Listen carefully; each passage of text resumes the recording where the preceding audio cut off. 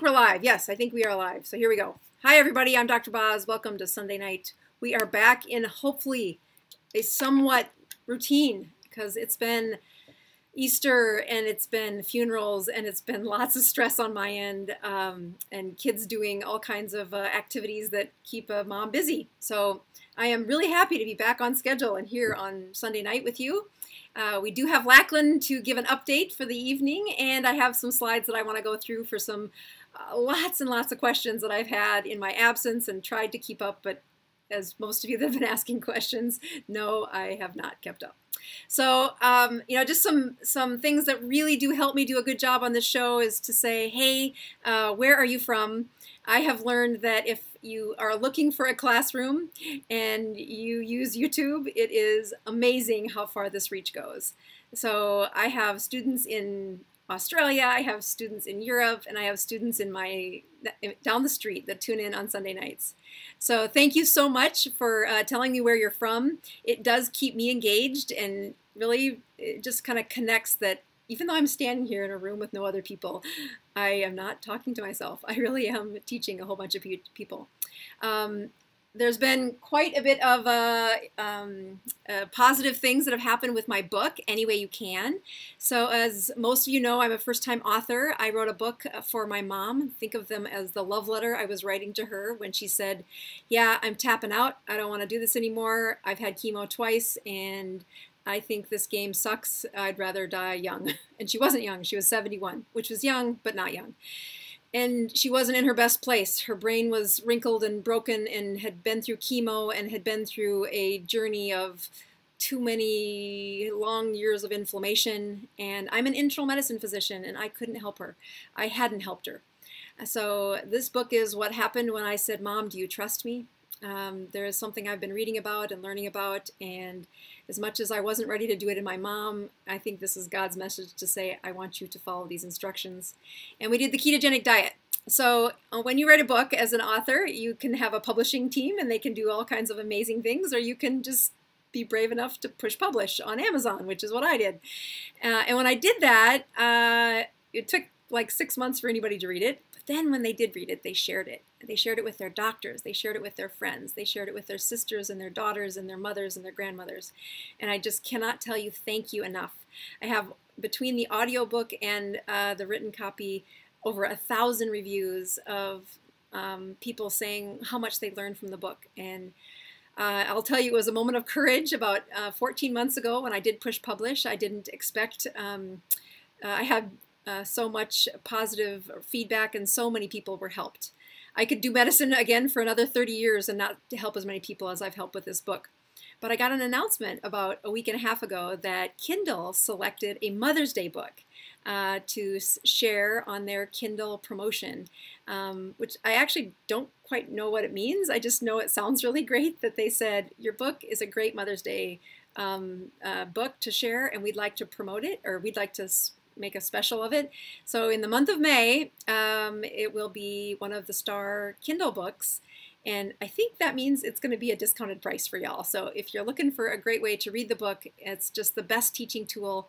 I love these YouTube videos. I love talking to real patients who come on my channel who have got relationships with me, and boy, it's not been a long journey before other patients can see how much is learned in through the ketogenic diet and through this channel. But for those of you just coming to the ketogenic diet or confused about the ketogenic diet, take a back step and go read that book any way you can. You'll see it in the show notes, and it really is what supports this channel. The sale of that book is super important, so thank you for sharing it. People have reached out saying, how can I help you? And I keep saying, buy the book. Buy the book. That's really what happens here. It is an effort to try and write another book. I am working on some advanced lessons for ketosis, and I do practice those lessons here on YouTube. I practice them on my Friday morning meetings where I host a free ketogenic support group in my community, where if you want to learn more about a ketone and you want to learn more about the ketogenic diet, you can come to my group if you live near Sioux Falls, South Dakota. And the secret code to get into the group is you have to know what a ketone is. But outside of that, we are really hoping that you've read the book or watched some of the YouTube videos, and then you bring your story to the table and we help you through that journey. So thank you I've been watching the comments off to the side and saying thank you to all of those that have chirped in and said hello and where you're from. And yeah, the number of people that have commented on the book is great. So thank you. Thank you. All right, so we have a few things that I also want to cover. On Sundays, I do start my personal fast that I started doing fasting on Sundays when a patient said, I just don't think I'm strong enough to fast. And I said, let me do it with you. And she was trying to get pregnant. She was struggling with PCOS and some high blood sugars, and she wanted to have a baby over the next year and a half. And so I said, before you get pregnant, your sugars are too high. You should lose some weight. You should get that insulin down. And she's like, what's the fastest way to do it? I've been doing dirty keto, which was not my recommendation, but she'd been doing some like lazy keto. And I said, if you want to prepare for that baby, you've got to get that insulin down. That's the most powerful signal for that baby's growth, is going to be whether or not mom has diabetes or pre-diabetes. So we set up a goal of 8 weeks in a row to fast for 72 hours. She's young. She was in her early 20s or mid-20s. And the fasting lasted 72 hours the first couple of weeks. Both of us started on Sunday, and at that time my support group was on Wednesdays, so we tried to fast through Wednesday. It worked out okay. I made it all 8 weeks. It took me, I think, 10 weeks to make it 8 weeks for the 72-hour fast. There were just some weeks that I couldn't make it 72 hours. But it really started a habit of saying, if you want to reach autophagy, there are some numbers that are really important, and there are some habits that are really important. So I used that as a launching pad to set up a pattern of fasting every week starting on Sundays. And I do a few things like I have a really nice meal at around noon, and so my fasting will start about then. I will have some tea that is part of my fast, and I'll drink black coffee. And I work to a fast to get a Dr. Boz ratio. A Dr. Boz ratio of less than 40. And less than 40 means that my sugars need to be a little lower than they would have been normally, and that my ketones do need to have a little pop. So I'm no different than anybody else. I got to check and prick my finger and know what my blood sugar is and my blood ketones are. But the reason for checking my numbers is that I really do want to hit autophagy each week. And I've had several people comment about how I've aged over the last year and a half, and they said, you're aging backwards. And I'm like, that's autophagy. There's nothing fancy. There's no cream. This is a skin that keeps growing with less and less mistakes. And that is lowering my own insulin. You know, insulin is a growth hormone. Insulin does promote your skin to do funny growth things like moles and skin tags. And it's not a myth when people write in and say, that ketogenic diet, I lost my moles. And I'm like, that sounds like snake oil. You must be lying. There must be, so many people bragging or overstating the ketogenic diet. How can you lose your moles when you go on the ketogenic diet? And the truth is insulin is a growth hormone, and it causes lots of things to grow that shouldn't. When you have excessive insulin, that will change the way your skin grows. So I am about a month and a half away from a year of when I started that 72-hour fasting on Sundays. I don't fast for 72 hours anymore. I just did that for the 8 weeks with the patient, and then I set a goal of reaching at least 40 on my Dr. Boz ratio, which is a really strong promotion of autophagy, or strong confidence that I'm hitting autophagy. And I like to at least get to 36 hours of fasting. So 48 hours is my next goal of, can I do that? But, this past week I've had funerals and lots of stress, and I'm just as vulnerable when stress hits. I tend to go to some habits that feel good, and that can be sugar, that can be carbs. So I did good during the funeral, but boy, just the stress of, death is very final, and my mother-in-law passed away, and just what a blessed life she had, so many people she touched, and it's just it's a hard chapter. So thanks for all those that were praying, and for the condolences of those that reached out, so thank you. All right, So I have a few things that I was going to go through this week, and in the meantime, I would love to see what your questions are. So some of the focus of tonight is going to be on fasting. Lachlyn has done her first 36-hour fast. Probably was, I think we're at 4 weeks now. She'd done 36 hours. That was her first fast ever. Let's just remind you about Lachlyn's history, as she is a type 1 diabetic, and to have type 1 diabetes means you're not going to make you're not going to make insulin at all. And as you watch their journey, they continue to use my prescription. So I am looking for questions about fasting, and so I can see the feed of everybody's questions here off to the side. So if you have some fasting questions, I usually do the slides after I talk to Lachlyn, but I'm gonna wait to see if I can get her sound working while I also show you guys a couple things that I want to go through on my little slide deck here on teaching about fasting. Okay, so we're going to do a couple of things, and I really actually hope Lachlyn, I think is watching now, so I hope she can, yes, I hope she can see this, because I want her to see these slides. So the questions that have come over the last couple of weeks have been, where does glucose come from when you're fasting? And I have patients, hundreds of them, that have read the book and said, I really understood it, and now I'm looking at your book and I'm going through some of these slides, and I really can't figure out, if I haven't eaten a cotton picking thing in the last 36 hours, why does my sugar, when I wake up in the morning, why is it over 100? I haven't eaten one carb. I swear, doc, I haven't eaten one carb. And this is an awesome reminder to tell you that, remember, the ketogenic diet is called a fasting mimicking diet. What does that mean? Fasting mimicking. It means as you study the patients from a fasted state, and we're going to show you right here one of the classic studies that we could never do today. You would never have a review board sign off on this study again, where they fasted people for over 40 days.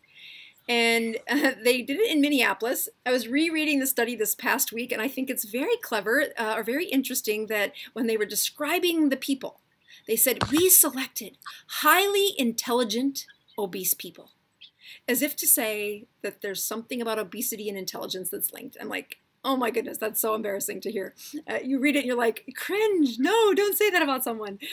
Weight is about a chemistry problem, and as soon as you explain the chemistry to somebody, you're gonna see that people, when I did Lachlyn's chemistry with lots of insulin for the last year and almost 10 years, she gained way too much weight, almost 100 pounds because of my medicines.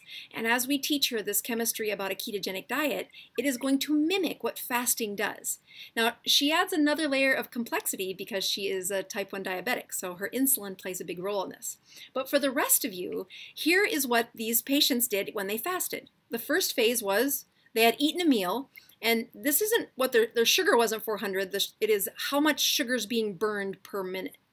Or per hour, excuse me. So 400 milligrams of sugar was being burned per hour. As you look at those first 4 hours, you burn a lot right after you eat, and then it crashes down. The next phase is something where the sugars all run out. If you had some extra sugar around, it would use glycogen. And glycogen are these little bitty balls that are of stored sugar, and mostly you'll reach to your liver to find them, but there's also some found in your muscles. And when you don't get a cotton picking thing to eat, just salt and water, you're locked in this hospital up in Minneapolis, you get the glycogen to start being emptied in that second day. When you get out to the end of your glycogen storage is when your body starts to produce more ketones, to use those ketones, and then there's something called gluconeogenesis. And gluconeogenesis is something that is much longer. It's actually in the keto world, they kind of use it to scare people a little, that you're breaking down your muscle to make glucose, which isn't quite true. You got to really push the extreme to get your muscles broken down. You have lots of protective factors in there about why your body will not sacrifice muscle as part of its fuel when there's an excessive amount of glycogen and an excessive amount of fat around to be used. So mostly gluconeogenesis is that you're making lots of glucose from fat cells, which is how you lose weight. So this is what the chemistry looked like when the patients fasted for 40 days. And if you watch that, phase 2 and phase 3 are where we're going to focus. So if you look at my patients who are doing a ketogenic diet, I teach them this is a fasting mimicking diet.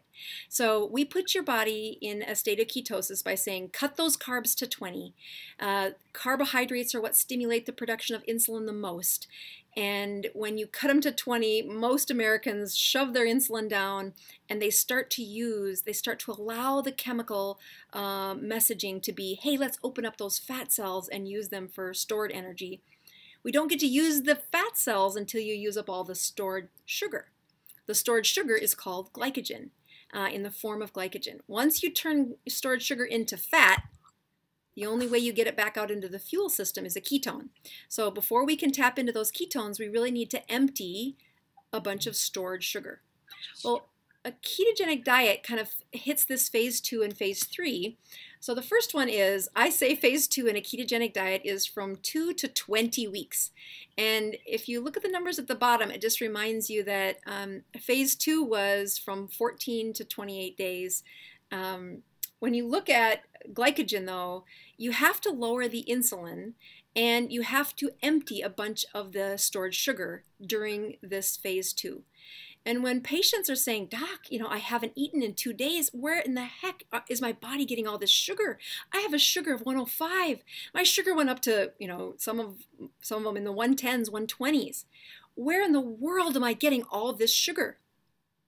And the answer comes from your body in the morning has a signal to wake up.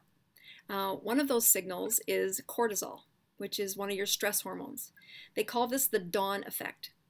So if you ever had a Saturday where you were going to sleep in, but you accidentally left the window open or the shades open, and the sun beats in at 7 o'clock in the morning, and you're like, no, I was going to sleep in. But your brain said, nope, it's time to wake up. That signaling is part of your circadian rhythm. And one of the messages in that signaling is that you surge up the cortisol, and it tells the sugar that's stored in your liver to come out of storage, to come out of that glycogen and circulate. That circulation of sugar wakes up your brain. But you also get that when you've been fasting, is you don't get the cortisol, you get longer and longer releases of stored glycogen. We're going to show you a picture of that in just a minute that's a little easier to talk about. When you look at the gluconeogenesis, it also takes much longer to be using fat as storage in the ketogenic diet. It's not nearly as intense as a strict fast like what was done in those folks in Minnesota back in the 70s. In these folks, in my ketogenic patients, you can see that if they're struggling with high glucoses, and they've said, I've been doing this, I'm trying to get my Dr. Boz ratio down and my sugars are over 100 and my ketones aren't very high, the next thing I'll tell them to do is to do a strict fast. And what we're trying to do is empty out the glycogen. So let me repeat a couple things. Glycogen. Glycogen is stored glucose. So on many of my videos, I use these cartoon characters as teaching units. These little squares are used for glucose. And I have one glucose that's really happy, but the rest of them kind of are sluggish and they've kind of got some inflamed brains or some brain fog.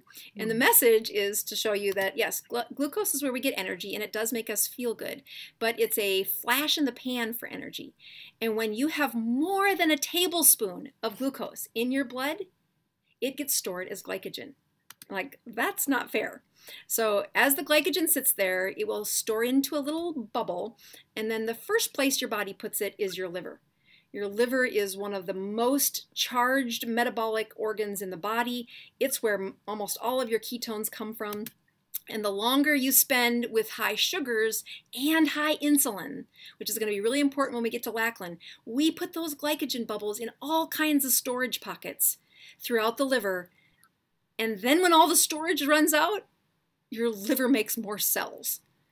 Yes, if you look at the size of your liver, it has, I mean, people say, what's the size of your liver? And they're like, how would I know? That's a silly question. But the size of your liver really is how much has your liver been trying to either cleanse from your body, or like how much alcohol, how much toxins has it been trying to cleanse from your body, or how much sugar has it been trying to store. And if you've been a carb junkie for years and years and years, and you go into the ketogenic diet and you do this wonderful lose weight for the first few weeks, and then you're like, Doc, I don't get it. My sugars in the morning are still above 100. I cannot figure out what is wrong with my sugars. I'm doing something wrong. It's this picture that I want you to imagine. This slide and the one that I'm about to show.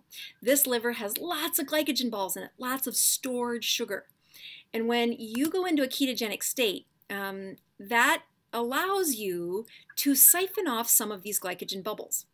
So if you notice this blood vessel, this has some of those red squares, which is glucose, and it has some ketones in it. So this patient is in ketosis. They're circulating ketones, and they're always going to have glucose. You have to have glucose. But the glucose isn't really excessive, and they've got some ketones there. But then the body says, hey, I need some more sugar. And watch what happens.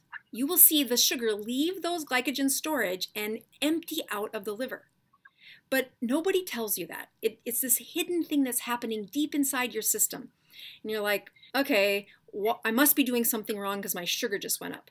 And the reason it goes up, it could be stress. You could have a week like mine and go to some very intense emotions throughout the past week and have a funeral and, not sleep well. That would raise your cortisol, but infection raises your cortisol. When Grandma Rose was fighting her cancer and she was having chemotherapy, that raised her cortisol. When you're happy, your cortisol can raise. It's an emotion linked to one of the hormones. But it signals the body to release some glycogen. Hey, we need some more sugar. We need some more sugar. I can give you some of that cortisol in a pill, and it's called prednisone. So if you've ever been on a steroid and the doctor will say, now watch out, it can really make your sugars go high. It's because that drug it mimics what your body says for cortisol. And boy, that liver just starts releasing all of that stored glycogen. And there's sugars that can't go up to 200. They're very, very shocking. And if you do that to a diabetic, it's even more of a puzzle to keep them safe. All right, so we're going to add a few more slides that I haven't ever shown before, and that's to say, if you think the liver has a lot of places to store sugar, we're going to repeat this little lesson and show you what it does in your muscles. So this blood vessel is supposed to show you an abundant amount of glucose. So let's just pretend you're a type 1 diabetic and your sugars were over 300. That's what it would look like. And you say, okay, that's not me. My sugars would never be that high. But do you know when else this little scene is going to happen?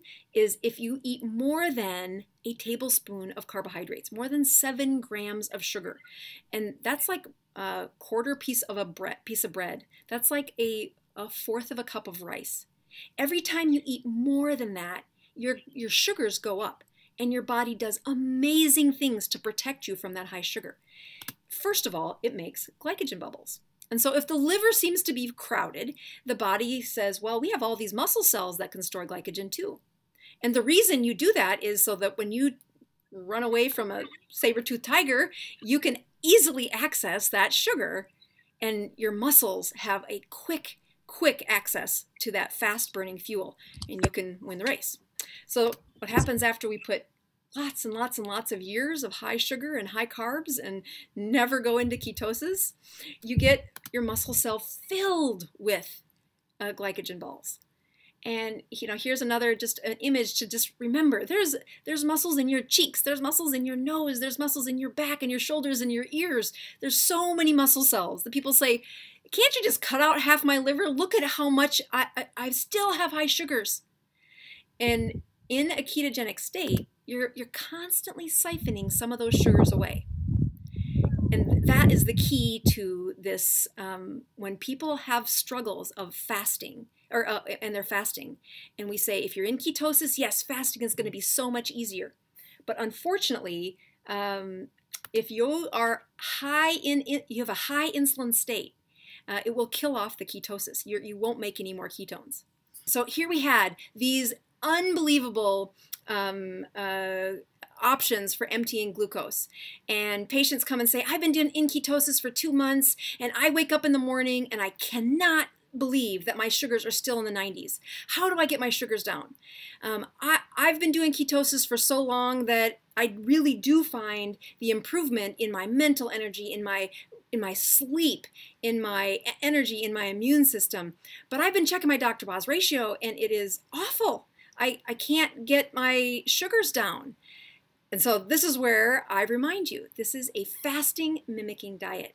And when we look at a ketogenic state, the first thing I focus on, and if you read the book any way you can, you'll see me say, number one, you've got to switch the chemistry.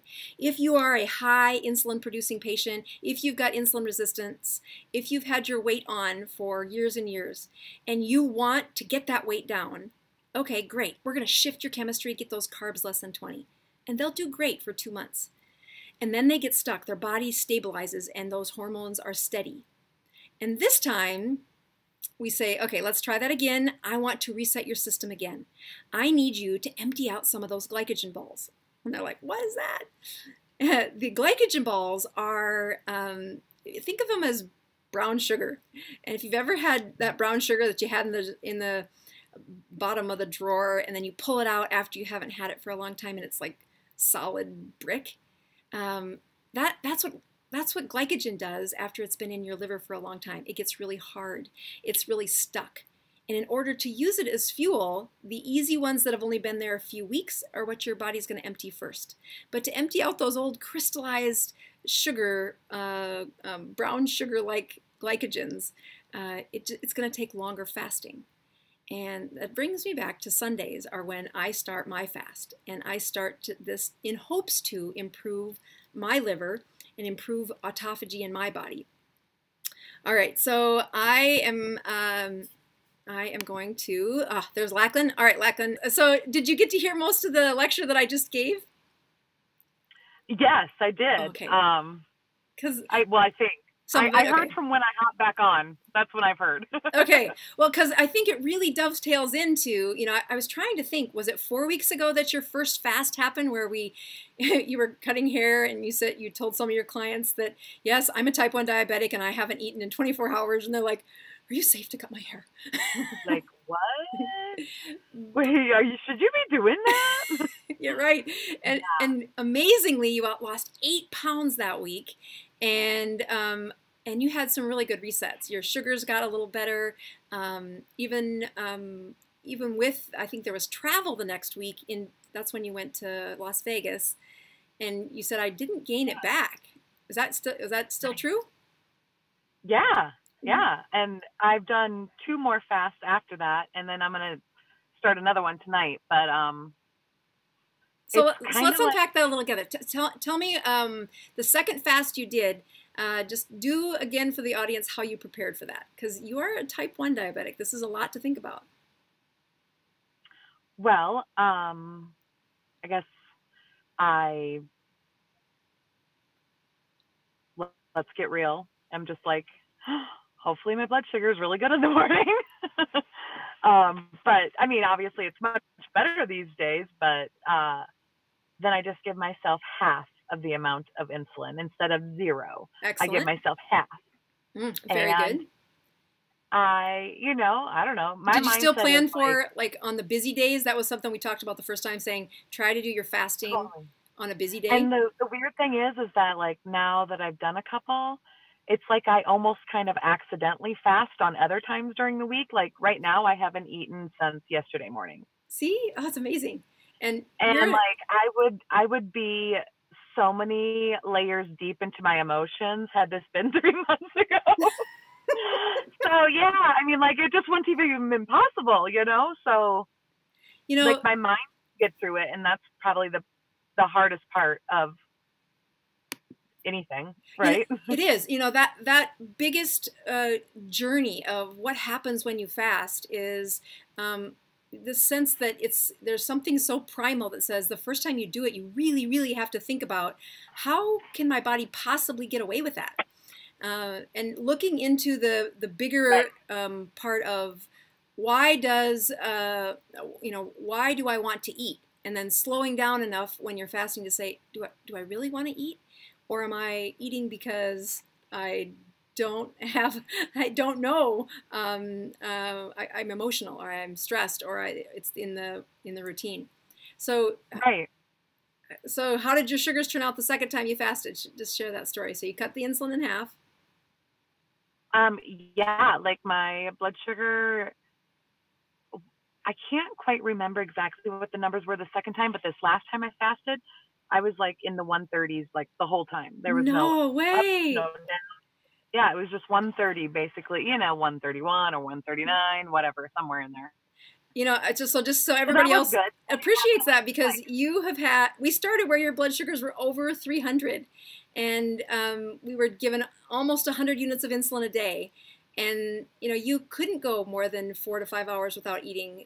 You would have had a crash. You would have felt crabby, and in the end, that first one, you were actually really worried, like, are my sugars going to crash if I don't eat?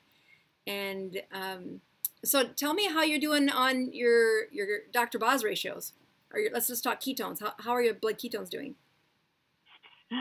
The ketones are good.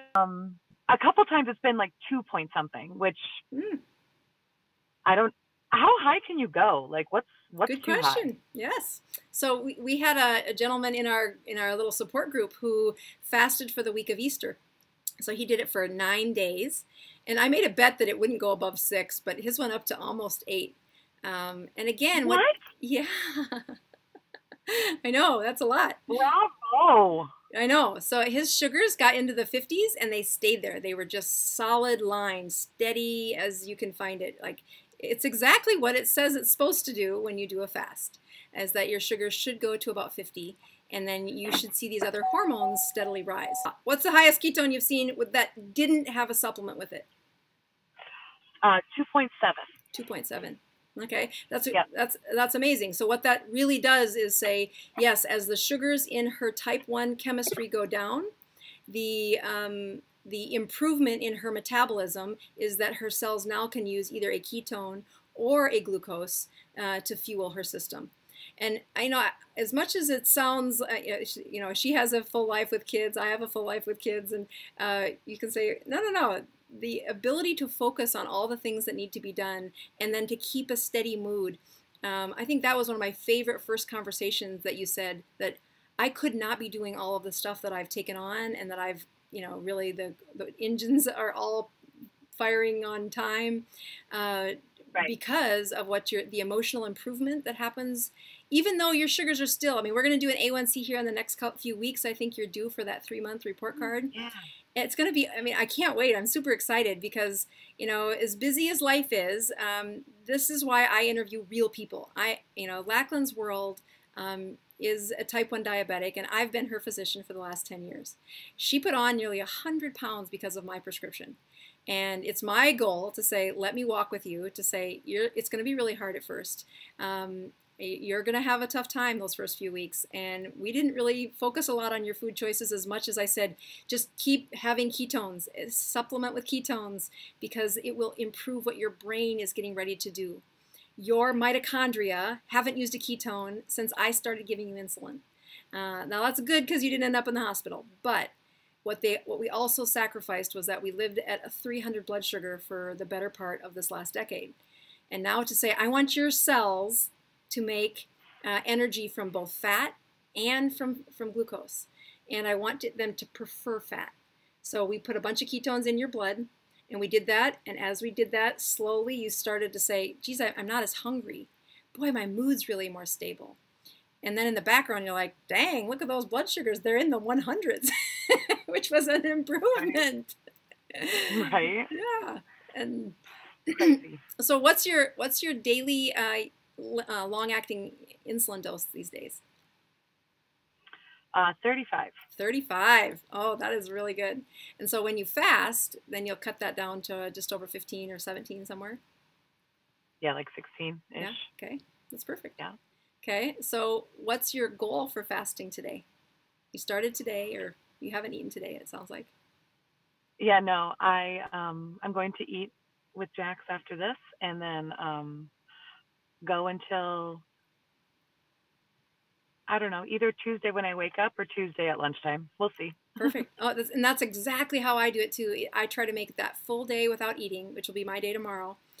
And then the hardest part is the evening hours where I have to either have a full schedule or go to sleep because I will cheat. I will screw it up. And then I also tend to be really crabby so not being around my kids or being in a float or just not seeing patients for sure. Saying, husband, you're probably the only one that can deal with me right here to have that fast. But really is that one day. And then again, so you had a pretty good, I don't know if you were on the show earlier when I was talking about the improvement in your skin and what people have said to you about your skin. Just repeat that a couple of times. So share that with the audience.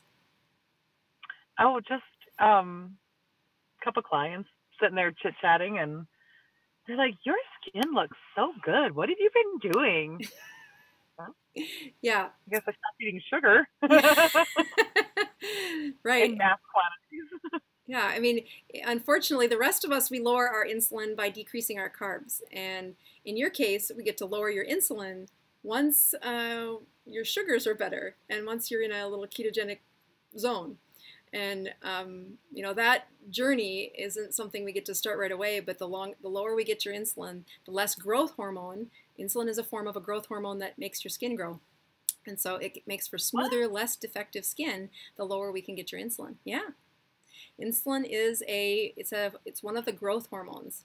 Now it makes us grow fat cells, but it also makes our skin grow. It makes like debris in our joints. It makes kind of some yucky things in our brain. So think of it as an inflammatory growth factor that's growing. Well, as usual, you are always a delight and filled with surprises. So do you have... I'm so sorry for anybody who was held hostage by my technical difficulties tonight. That's okay. I'm going to go back to my slides. We're going to do one more thing I want to show the audience, and then I'm going to see if there's any big questions looming out there. So thank you for dealing with my technical difficulties, and just thanks for tuning in. I know you've got a big life too, and you're on the season of baseball and kids and still trying to get your health in order. So be sure to take your weight, because I want to see how much weight you lose on this next fast as well. So be sure to take that, okay? All right. I'll check in with you later, Lachlyn. It's good to see you again. All right, bye.